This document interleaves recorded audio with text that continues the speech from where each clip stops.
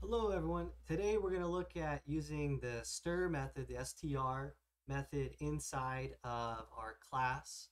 So here we have a basic class that reads CSV files, and what we want to do is allow our data, allow the stir method to print our object here, the WDM. We want to be able to print it and get some meaningful information out of it. As you may have been aware, when you usually print just the object itself, you get kind of this garbage. It's just giving you a memory address of where the object is. But we can create a stir method that'll give us something pretty useful out of it.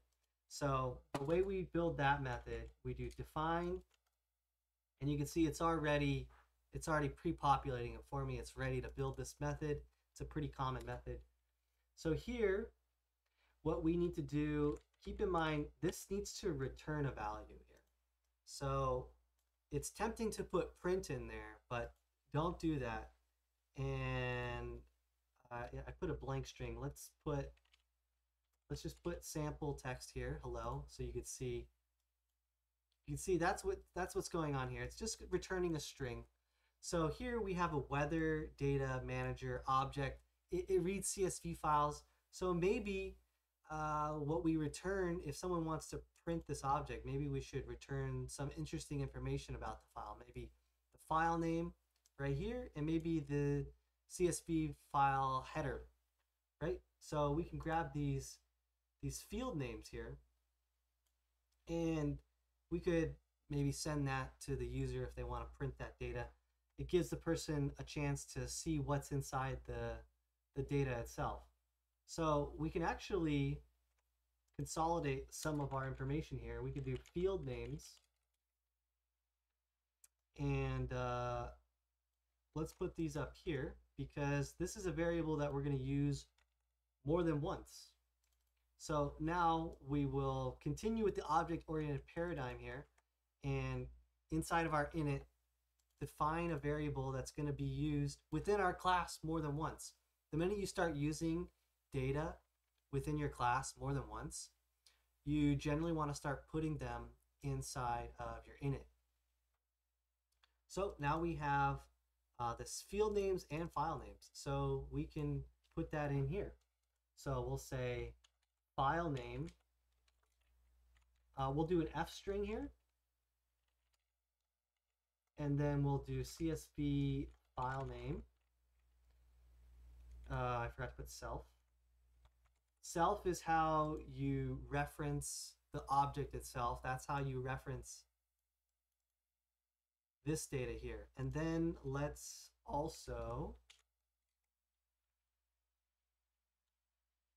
do a new line character and put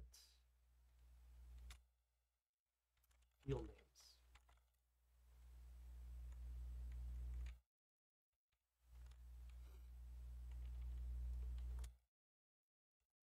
Self field names, and now we have what we should need if we're going to start using our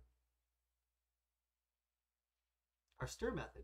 So now we get some useful data when we print this object back.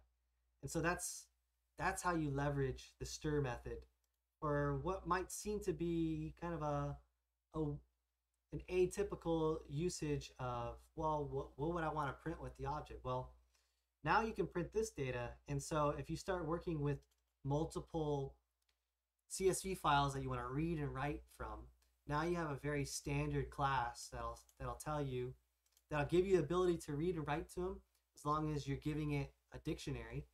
And maybe you're not sure what the class reads. Well, you can pull out the field names, and it also happens to be in kind of a dictionary format, so you can leverage this information as well.